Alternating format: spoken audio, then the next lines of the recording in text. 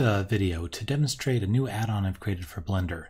This add-on is all about UVs and being able to create and manipulate them in the viewport. Now, you don't have to use them just in the viewport, you can use them in the UV editor too, but it's not necessary. They'll work straight in the viewport, and they can work in both object mode and edit mode too. There's 3 of them in all, so without further ado, let's get on with the demonstration. The UV brush tool allows you to adjust the UVs on your mesh by clicking and dragging with your cursor. Let's start by clicking on the UV brush tool, and right away we get a little circle that defines the radius of our brush. Then, by clicking and dragging on the model, we can adjust where the UVs lie. And this is sort of an alternative to dragging them around in the UV viewport. We can also do this in edit mode, so let's tab into edit mode and start the UV brush again. And when you're in edit mode, you have the advantage that not only can you click and drag them on the model, but you can sort of see how they're updating in the UV editor at the same time. Now you can also adjust the size and the strength of the brush. You can either type in a radius in the radius field here, or when the tool is active, you can press the square bracket up and square bracket down keys to change the brush size. You can also change the amount of strength that the brush applies by changing the strength here. We can just type in a number, or we can click on pen pressure so that pen pressure is also used to adjust the strength. The UV plane project tool allows you to project UVs along a plane. This can be useful for laying out flat areas like this wall here. Let me select the wall and start up the UV plane project to sort of demonstrate this. You can see as soon as I press the button, I get this control here that we can then play around with to lay out the UVs along this surface. We are given these control handles that adjust the scale and the width and the height. We can also move the texture up and down using these arrow keys, and even rotate it using this ring here. And if you hold down the control key, you can snap to 15-degree increments along that ring. Now we can do this in edit mode too, so let me switch to edit mode. And when we start up the plane project tool, you can also see what's going on in the viewport over there, the UV viewport. One of the other nice things about edit mode is that you can choose to use selected faces only.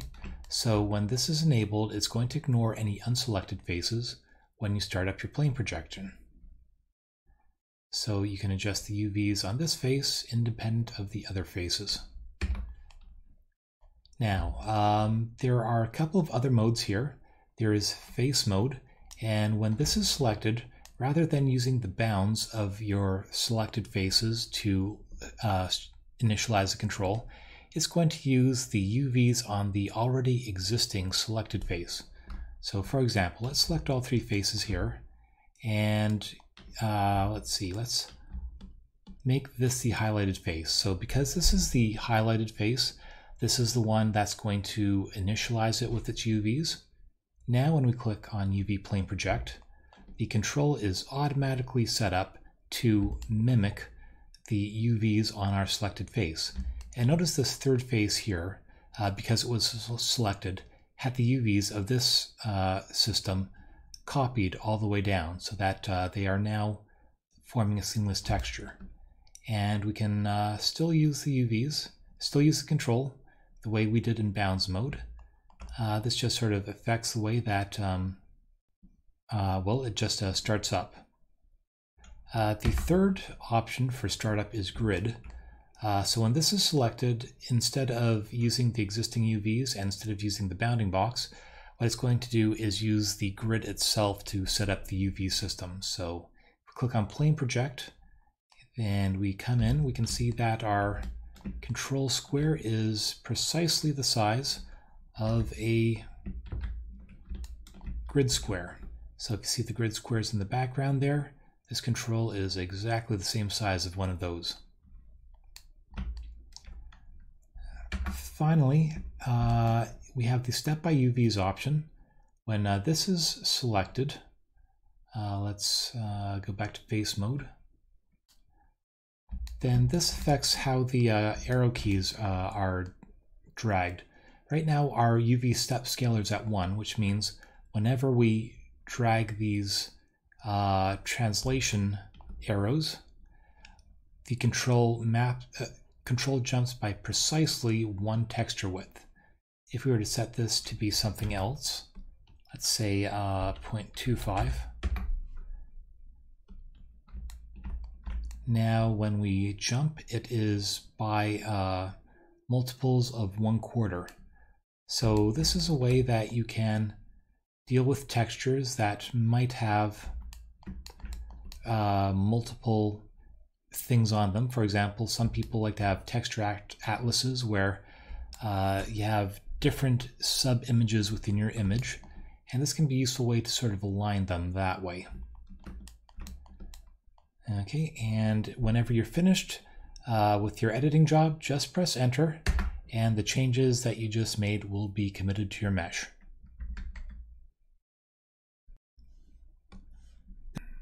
The Triplanar Unwrap tool sets up the UVs of your mesh based on the layout of the grid itself.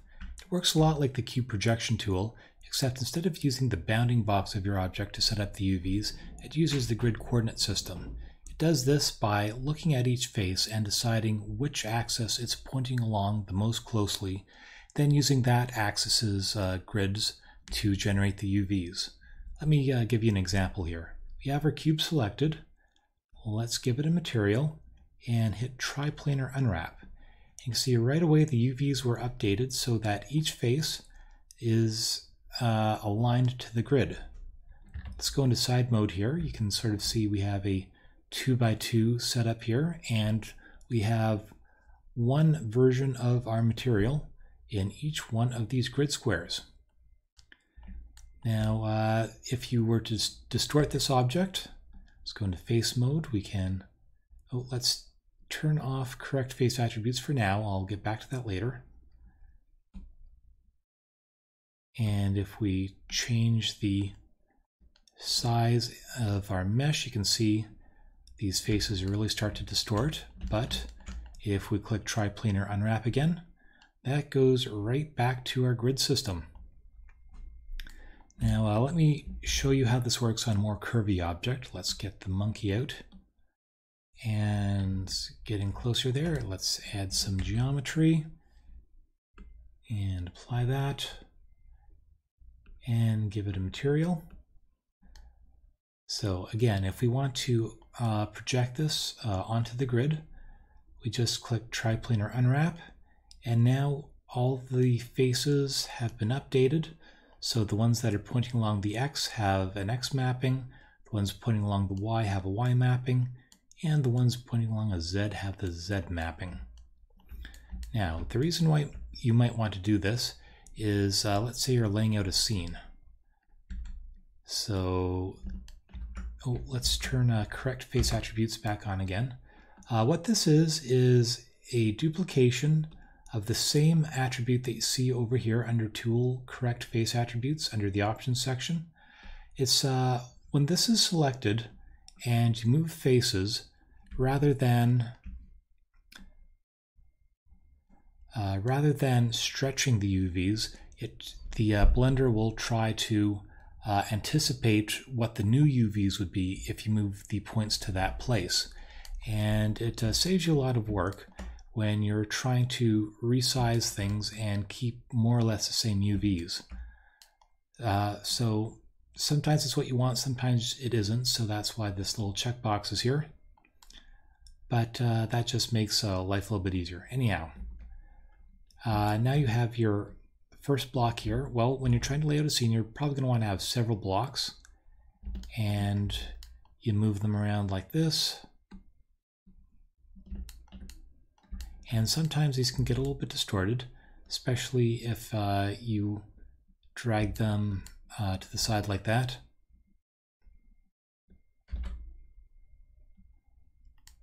And okay, here's the third block here. So this isn't demonstration of how to block in things. This is just a demonstration of the tool. Anyhow, so let's say you set up a scene like this with 3 little blocks right next to each other. Let's say you want to change the size of these blocks. Well, you can select all of them and change the scale here. You can set that up to 2. And now to have all the objects adapt to the new scale, just click Triplanar Unwrap again. And there you have the new larger scale. Right now this is sort of setting it to absolute units. In Blender, you have the opportunity to change the size of the grid itself under this menu, this viewport overlay menu. If we were to set the scale there to 0.5, notice that the grid just became a little bit more dense. This is now twice as dense as it was before. Now, if grid scale is not selected and you hit Triplanar Unwrap, that's not going to do anything because this is still laying things out to be 2 meters by 2 meters. However, if you turn that on, then it now takes new grid density into account when it does the layout. So this is just a quick way to just go through your entire scene to make sure your entire block out is aligned. And if something is off axis or distorted, it will make sure everything gets lined up and according to the grid, which is likely what you want when you're doing a block-in. So those are the tools. I'm going to be posting these shortly on my Github page and likely in BlenderMarket and maybe a few other places. So give them a try. I hope you find them useful. If nothing else, they're a bit of a twist on more conventional ways of laying out UVs. And in any case, thanks for watching.